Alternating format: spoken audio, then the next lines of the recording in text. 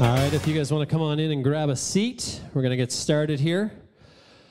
For those new, as I mentioned, my name is Chris. I'm one of the staff here at Centerpoint. Not a typical preaching staff, but every now and then, when they get desperate, they call on me. So it's probably been about a year or so since I've preached. So it was interesting, actually, as I was prepping my message. I kind of tend to just type, and at the end, cut stuff out, and then yesterday I printed it off for the first time. I typically just kind of read it from my screen, and I printed it off, and it was more than 8 pages. So we'll see what happens today. I never thought that I was a long-winded guy, but maybe today we'll give Josh and Howie a run for their money. Not likely, though. Those guys can go on forever. Why don't we pray? We're going to get started. God, thank you so much for this day. We thank you for your word. God, it challenges us, it grows us, guides us. So God, be with us today. Guide my words. Let them be your words. In Jesus' name. Going to throw some things at you guys here, and we'll see how you are on your history. Have you guys ever heard the following? Applaud, my friends, the comedy is finished. Anyone know who said that? Applaud, my friends, the comedy is finished. That was Beethoven's last words before he died. George Harrison is another one. He said, love one another. That's a great one. Winston Churchill, his last words on his dying bed, I'm bored of it all. How's that? I'm bored of it all. Winston Churchill, even, at that. Steve Jobs, for those of you who are familiar with him, he was the founder of Apple. I like his, actually. It's so bizarre. It's just, oh, wow. That's it. This profound man who created this billion-dollar company, and his final last words were, oh, wow. John Lennon, another one, I'm shot. Nice and easy. Elvis Presley, a lot of you will be familiar with him. He says, I hope I haven't bored you. How's that? Famous last words is what we're talking about today. But why are anyone's last words famous? What is it about someone's final words that really does fascinate us? Causes us to sit up and listen a little closer.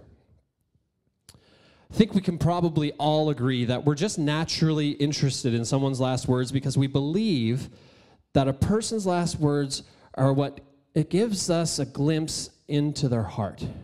It shows us what's at their very core.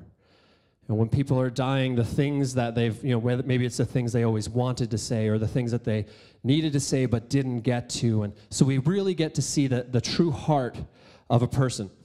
If you knew that you only had an hour left to live, what would you want to say? What words would you have for your friends or for your spouse, for your kids, your coworkers, maybe your siblings, your neighbors? What would your last words be to them? Would you open up your heart?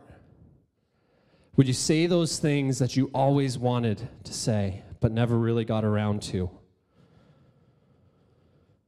Wouldn't you want to leave your family and friends with just an undeniable truth about what was most important to you? About your hopes, your desires, your prayers for each of them. Here's some more famous last words. Go therefore and make disciples of all nations, baptizing them in the name of the Father, the Son, and the Holy Spirit, teaching them to observe all that I have commanded you. And behold, I am with you always to the end of the age. Whose famous last words were those? Yeah, Jesus' last words. So this morning, I want us to look together at those famous last words of Jesus. So if you want to turn in your Bibles to Matthew chapter 28, we're going to read through verses 16 through 20. These are Jesus' last words. And it says, Now the 11 disciples went to Galilee, to the mountain to which Jesus had directed them. And when they saw him, they worshipped him, but some doubted. And Jesus came and said to them, All authority in heaven and on earth has been given to me. Go therefore and make disciples of all nations, baptizing them in the name of the Father and the Son and the Holy Spirit, teaching them to observe all that I have commanded you. And behold, I am with you to the end of the age. So you can imagine this scene here that Matthew's painting for us. It's just a matter of days after Jesus died on a cross. And you've got these men, these disciples, who, I mean, this was their teacher, this was their rabbi, their friend for the last little more than 3 years. And it was just a matter of days since he had been arrested and killed and on the cross. And here we have the disciples seeing Jesus again. He was raised from the dead. Verse 17 tells us that when they saw him, they worshiped him, but some doubted. The circumstances are so incredible that there's a mixed response from everyone involved.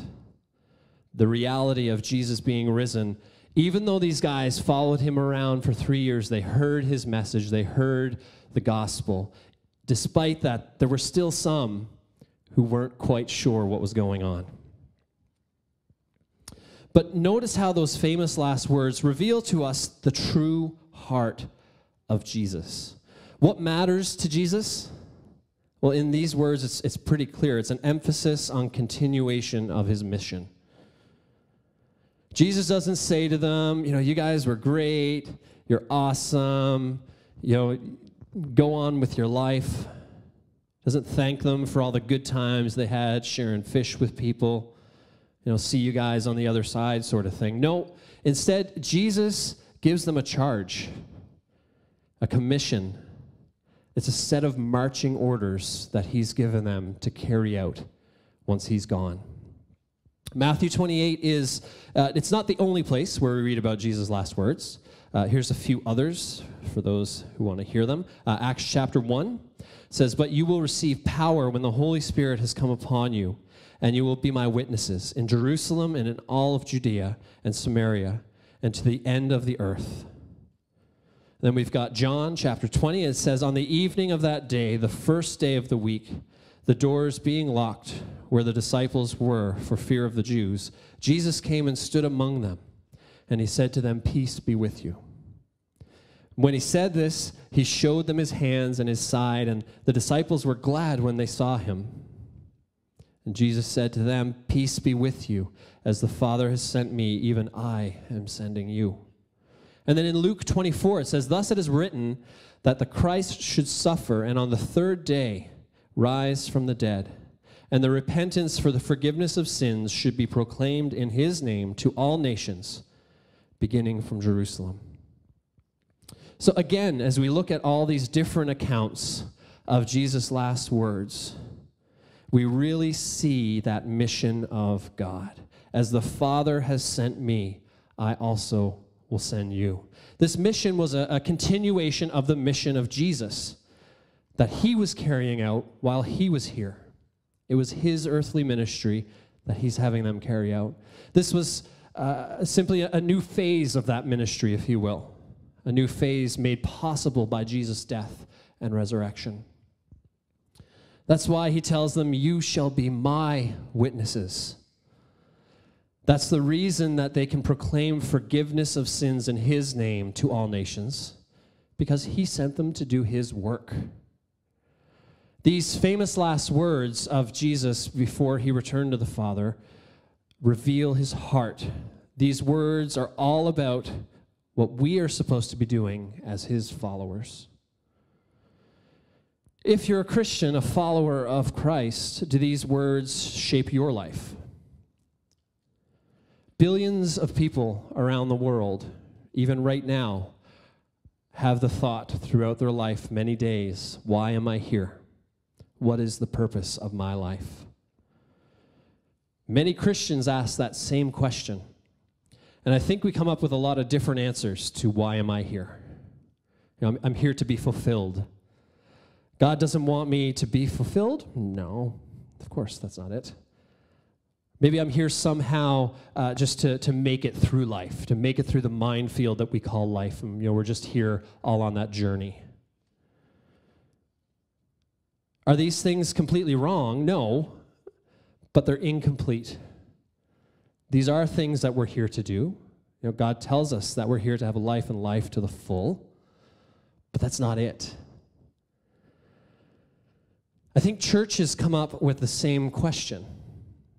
Why are we here as a church? Why is Centerpoint here as a church? And I think that we also come up with different answers. Not incorrect answers, just misdirected answers. We're here to get people saved so that they can go to heaven. Or we're here to help people solve their problems and deal with all of their baggage. Or maybe we're here to help better our communities. Or to give people a good theological education. Or provide people with a worship experience. Or help people to be healthy and wealthy. These are all different things that the churches can say that they're here for. And again, not all of them are entirely incorrect. They're just incomplete.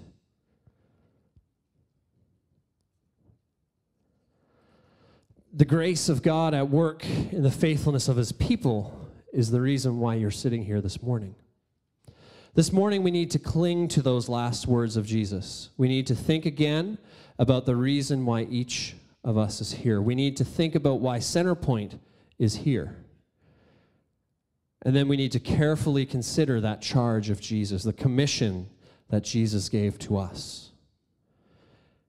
See, the 11 disciples, they weren't just functioning as individuals. As the leaders of Jesus' people that represented Jesus' people, they represent the church, the mission that's entrusted to the church. So Paul didn't just go off and do his thing on his own. He was as part of this group called the church. If we go to Matthew 28 again, what do we learn about the mission that's been entrusted to us? That every follower of Jesus, for every church, what do we discover about the famous last words that should shape all of our lives? The first thing that we see right away is the word disciple. Jesus tells these 11 men to go out and make disciples. So what's a disciple? According to Matthew chapter 10, a disciple is not above his teacher, nor a servant above his master. It is enough for the disciple to be like his teacher, and the servant like his master. So a disciple of Jesus is someone who is like Jesus.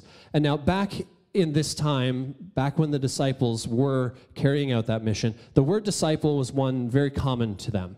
It was a very common word, especially in the Jewish culture, from a very young age, meaning before school. Kids were taught about being a disciple of a rabbi, and they would spend their first 5 or 6 years trying desperately to learn the Torah and learn the words of the scriptures so that they could then become a disciple of one of the rabbis. So this was a very common word used back then. So they completely understood what was meant when he said, go make disciples. It's not the disconnected kind of information that we see in education models. I get a little bit from this teacher, and maybe I'll get a little from this teacher over here, and then we'll kind of stick it all together and come up with something. That's not the Jewish version of what a disciple is. A disciple is someone who follows one person, follows one teacher. And in the case of the disciples, these are men who followed Jesus. They wanted to be like Jesus. Not above him, as Matthew 10 says. No different than, if you've got a music teacher, their students want to become like their music teacher. They want to be skilled like their teacher. Or if you're a carpenter, maybe you have an apprentice who studies under you. The job of the apprentice is to become like the teacher. And so that's what we have with the disciples. A disciple is someone who is under Jesus with the goal of becoming like Jesus. When we consider the whole Bible, we see that Jesus is simply using that cultural concept that was familiar to his people in order to communicate something that God had said before, even in the Old Testament. God's command in the book of Leviticus tells it best, where he says, in chapter 11, he says, "Be holy, for I am holy."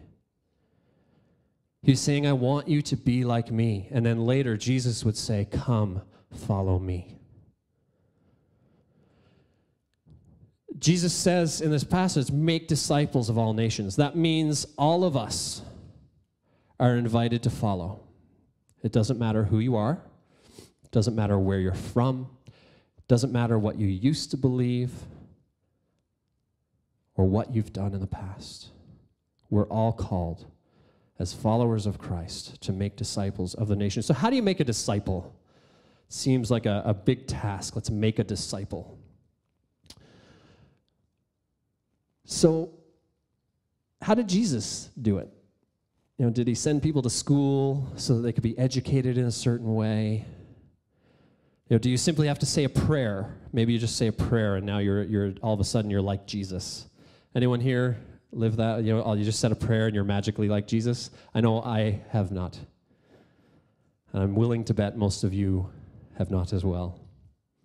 We all know that that's not how it works. Notice in verse 19 and 20 of Matthew 28, there's actually two very clear instructions on what is considered a part of the work of making a disciple. And if I decided to use PowerPoint today, I'm sorry, I'm not big. I know I'm a tech guy, but when I have the opportunity to not use tech, I take it. And so if I was putting this up on the screen, I would say, how do you make a disciple? So the first and foremost we read in this passage is baptizing. Go forth into all the world, making disciples, baptizing them. In the name of the Father, and the Son, and the Holy Spirit. A disciple is a man or woman, a boy or a girl, who publicly confirms that they have turned from sin and self to embrace Jesus as Lord and to walk in his grace. We've often, I haven't heard it lately, but I know back kind of when I was in college, we would say that baptism is an outward sign of an inward change. So first and foremost, baptizing. Make disciples, we have to baptize them. So that baptism, it's not just any random person, we're just going to go and dunk them in the water. This is someone who has had that change in their heart. It's a moment, in this passage, baptism is a moment in time kind of indicator of that saving faith.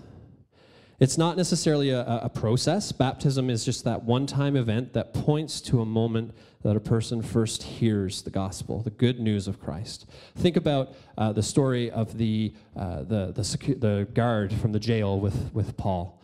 This man, what Paul shared the gospel with him and with his family, and it says immediately, not just the man, but the whole family was baptized. Not we let him sit on it for 10 years, kind of him and ha about what the gospel is, but they believed, they went to the river and got baptized. Luke in Acts 14, we got Paul and Barnabas preaching the gospel in the city, and that they made many disciples, the scriptures tell us. And so that was, again, they shared the gospel, people responded to the gospel. They were baptized. By announcing the good news about Jesus, and because of the faith response of these listeners, Luke can say that Paul and Barnabas made disciples. But does that mean that these disciples, after coming out of the water, were like their teacher in every aspect? No, I know, I decided to follow Christ, and a lot of people think I'm going to get baptized, and when I come out of that, everything's going to be different. My life is going to be awesome. Things are going to be great. Many of us know that that's not necessarily true. When you come out of those waters of baptism, that then brings us to the next step in Matthew 28. Verse 20, it says that teaching is a part of making disciples. Make disciples of all nations, teaching them to observe all that I have commanded you. So the nature of discipleship is not about an automatic conformity to your teacher. It's about learning. The work of making disciples is about teaching these baptized followers of Jesus about what it means to follow him according to the instructions that Jesus himself gave. And the commands of Jesus point us to the importance, to the authority of everything that's in the Old Testament and the New Testament. So if baptism points us to a moment of conversion, to the point in time in which you go from follower of the world to a follower of Jesus, then the work of teaching is going to remind us that making disciples and that discipleship in general is a process. Making disciples is about finding faith and following in faith. It's about birth and growth. It's about opening a door and walking a path. So what about the work of the church, and specifically the work of this church? In light of these famous last words, the million-dollar question is, how are you making a disciple for Jesus? How are we as a church making disciples for Jesus? If we're Christians, then shouldn't we respond to this change that he gave, or charge that he gave, Shouldn't we be obeying his marching orders?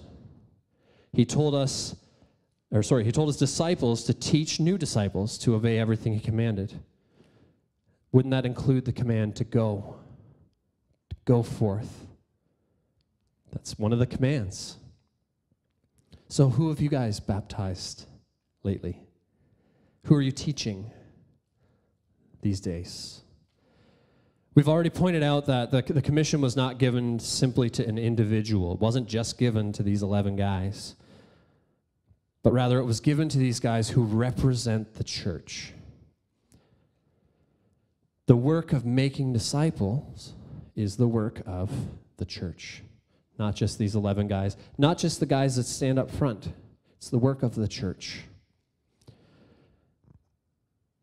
Paul confirms this for us in Ephesians chapter 4. He says, Christ gave the apostles, the prophets, the evangelists, the shepherds and teachers to equip the saints for the work of ministry, for building up the body of Christ, until we all attain to the unity of the faith and of the knowledge of the Son of God, to mature manhood, to the measure of the stature of fullness of Christ, speaking the truth in love. We are to grow up in every way into him who is the head, into Christ. Do you see how Paul described it there? We become like Jesus as we are equipped in the church to speak the truth in love to one another. The apostles had a place in all of this, but they're a part of a body that works together through those many parts. The work of making disciples, of discipleship, does not simply involve one individual. It involves the whole church working together. So, Centerpoint, what does that mean for us as a church, as a body of believers, as a body of disciples? I think it means that we need to make sure that our purpose as a church is God's purpose for the church. No matter what a church's mission statement might declare, and there's a lot of them out there, a lot of them are really trendy, a lot of them are really confusing, there are a lot of different missions for the church, but no matter what our mission declares, it has to be about the mission of God. It's easy to slip into other purposes as God's people. We can make church primarily about relationships or good Bible studies or social action or really good music. And those are all great things, but they're not the point. The famous last words of Jesus makes our mission clear. But it also means that we need to think carefully about how we carry out that mission. First, we need to acknowledge that becoming a disciple, growing as a disciple, involves many informal aspects. God uses casual conversations, difficult trials, times of prayer and reading, relationships, chances to serve one another, the things that we see, the things that we listen to. He uses all of these things in everyday life to help shape us into the disciples that he's called us to be. There are also more kind of informal and there are formal and informal aspects. There are those things that we can plan for, those things that we can't plan for. The New Testament tells us that there are set times for Christians to meet together, even guidelines for worship and instruction. There were structures of leadership within the early church to provide teaching and oversight. There was often organization involved when it came to serving others in love. The appointed leaders through the laying, they appointed leaders through the laying on of hands. They remembered Christ through the elements of the Lord's Supper, which we celebrated here today. And they were guided in all of this by recognized and accepted sources of authoritative teaching. And those sources we still have today through the Word of God. I'm going to ask Zach if you want to come up. Told you it was going to be quick. It's good. So, are you ready today to follow his call? It's probably the most important thing. No, not probably. It is the most important thing happening in the universe right now. The most important work ever carried out. You can imagine the questions and fears and doubts that the 11 disciples would have had when Jesus said to them, "Go." We have these people. This is I joked this morning about it being kind of a ragtag morning. These disciples were a seriously ragtag group of guys.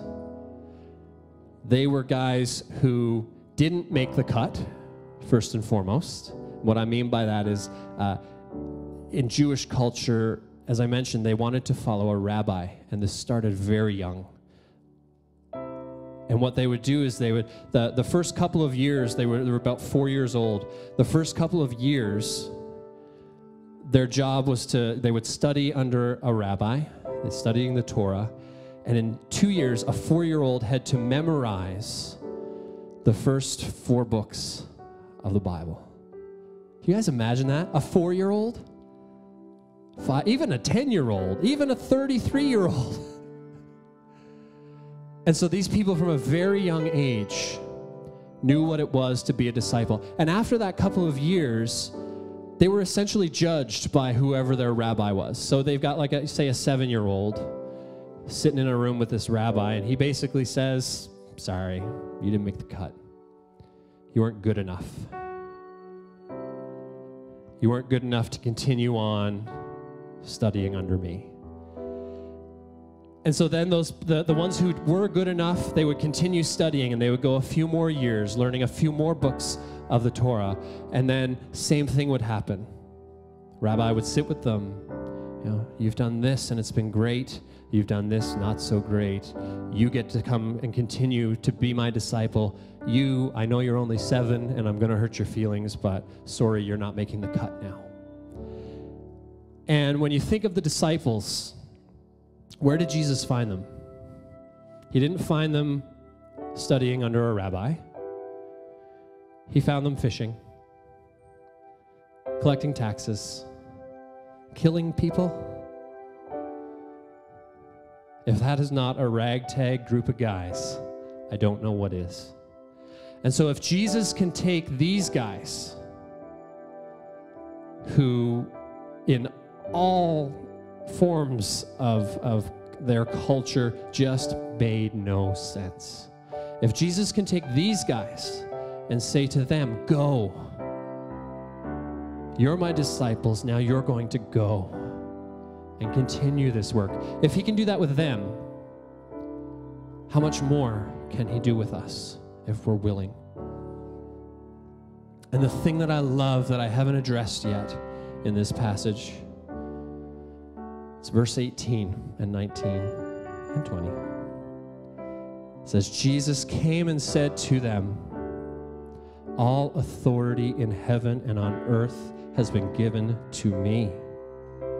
Behold, I am with you always." That right there, that is why a ragtag group of guys who kill people, who collect taxes, who cheat, who steal, that is how they can further the gospel. That is how they can make disciples. Not because they're awesome, not because they're great. And it says in the beginning of the passage, some of them doubted. These guys studied with Jesus for 3 years. He told them many times, "I'm going to die, and then I'm going to live." And when he appeared to them after coming back to life, some of them doubted. They didn't get it. Thomas wanted to put his hands in the side of Jesus so that he could believe that this truly was Jesus. And yet, God still used Thomas to make disciples, to further his kingdom. So church, to you individually and to you as a collective whole, I charge you with the same thing that Jesus charged each and every one of us with, to go, to make disciples of the nations, to make disciples of Montague, to make disciples of Belfast and even Georgetown. He's not just saying go out, to Africa and do it there. Has to start here. Has to start in your community. Has to start in your home. I know many of us have people in our families who think we're crazy for joining with another group of ragtag people on a Sunday morning and worshiping this guy that we call Jesus. But we're called, regardless of our situation, regardless of how great we feel. I know even when they asked me to preach, I said, there's no way I can do that. It's been over a year since I preached. I'm not worthy of that. But Jesus tells us here, I am with you always to the end of the age. So go into your homes, into your workplaces, and make disciples, baptizing them and teaching them these decrees. Let's pray. God, thank you so much that you are with us always. God, that through your power, we can carry out your mission to make disciples, to teach, to baptize, God, to love one another. Go with us from this place. God, as we worship in our homes and in our workspaces, help us, be with us to the end of age as we share your word. In Jesus' name, amen.